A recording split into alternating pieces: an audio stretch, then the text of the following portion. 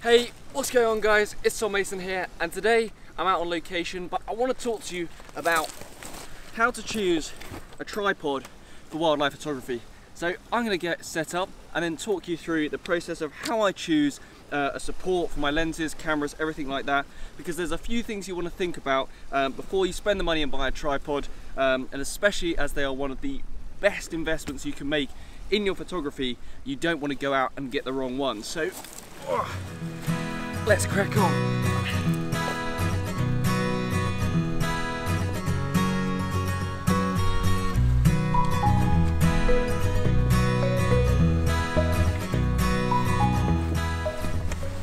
So today I'm down on the shoreline, and I thought it would be a good opportunity for me to run through how I would select a tripod for wildlife photography. It's a question I get all the time, so I thought I'd go through some of the things that I'm looking for, features, stuff like that, that make a tripod excellent for working out in the field when you're photographing wildlife. Now, I've got two models with me today. I have my Gitzo Systematic. This is a 3542 LS from memory, and this is my main large tripod. This is the one that I will use if I'm using my super telephoto or my larger cameras. It supports up to 25 kilos. You know, it's really big, chunky, and it's really for the heavy lifting. My second one that I carry when I'm kind of going on a lighter weight assignment, you know, I don't need the super telephoto, stuff like that. I will opt for a smaller tripod like this. This is the Manfrotto 190 GO Carbon Fibre. You know, it's just a lot lighter, so if I'm working on stuff like landscapes, anything like that, where I might have to hike a long way but don't need to support a long lens, this will be the tripod that I'll choose. Now, one of the key things that you'll notice about both of these tripods straight away is they're both carbon fibre. I know that carbon fibre is rather expensive for a tripod, and it does up the price by a good couple of £100. I mean, this is a really seriously expensive tripod, and this is, well, it's less expensive but still pricey. But carbon fibre to me has major bonuses that just make it in the field. For a start off, they are just a lot lighter than an aluminium version. You know, the lightweight nature of them means that if I'm walking a long way, you know, it's just a lot more comfortable. It saves your back. If you are more comfortable when you get to location, you're going to wait it out longer, you can hike further, you know, and that is really important, and it's why I opt for carbon fibre. You know, it's a long-term investment for these tripods, so that spending extra money just brings it back in the long term. I'm never thinking, oh, I need a lighter weight tripod, because this already is superb for what it offers me. Another feature of carbon fibre that's fantastic is the ability for it to dampen vibrations. Lots of people just think about the weight, but carbon fibre has that benefit that actually just reduces small vibrations going through the tripod that overall just gives you a better support. And finally, a real awesome benefit of carbon fibre is the fact that it just doesn't pick up the cold in the same way that you get from aluminium.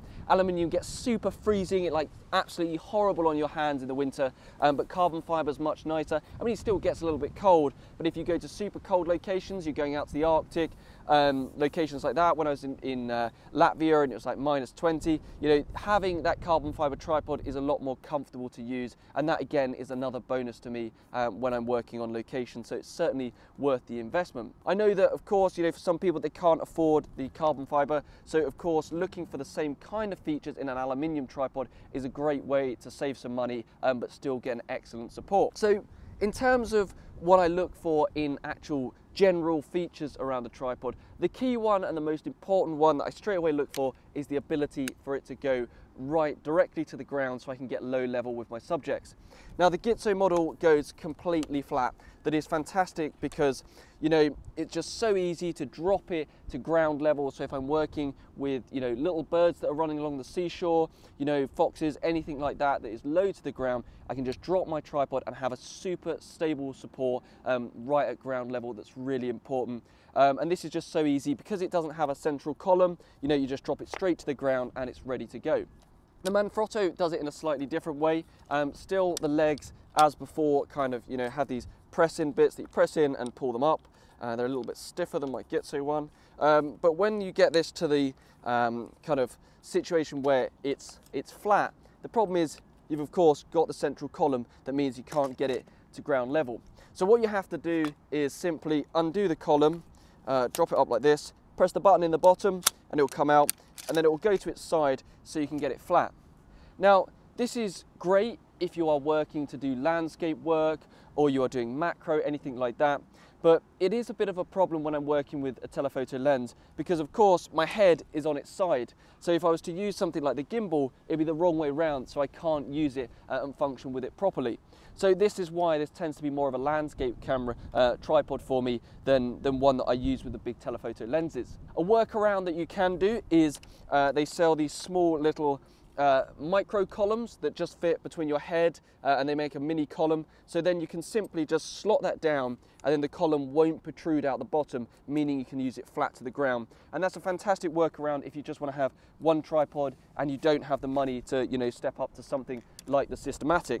Now, one feature that kind of splits opinion on tripods is how the legs extend. Some people like lever locks, but to me I really like twist locks.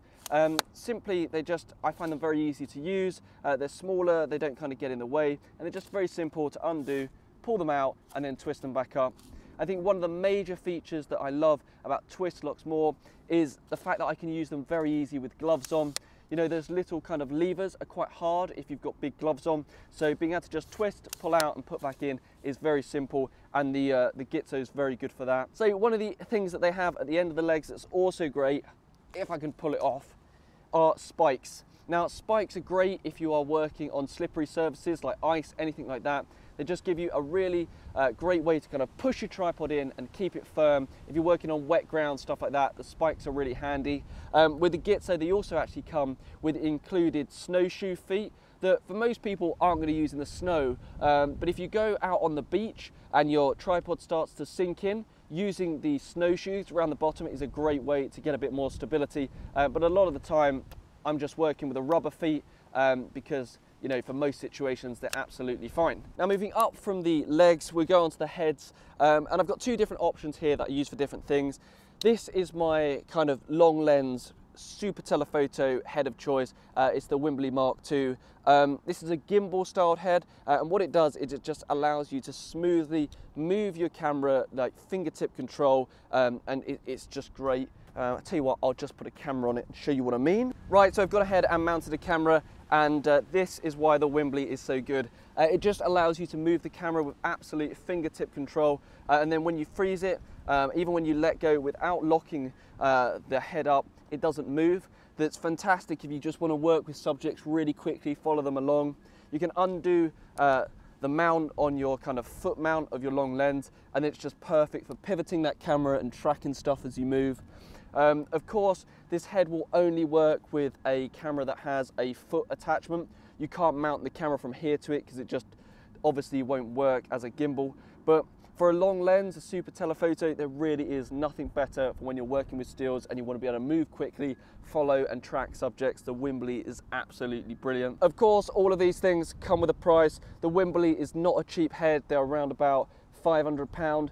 You can buy cheaper knockoffs, but I must admit, it's just so well machined, put together, that I'd never buy a cheaper alternative. They're just fantastic. You know, it lasts you a lifetime. It's a once-off investment that you'll just use forever. So, you know, as with a lot of things in photography, you know, if you spend the money on the best stuff first up, you'll just be able to use it and work with it for a lifetime, and you won't have to keep upgrading, stuff like that.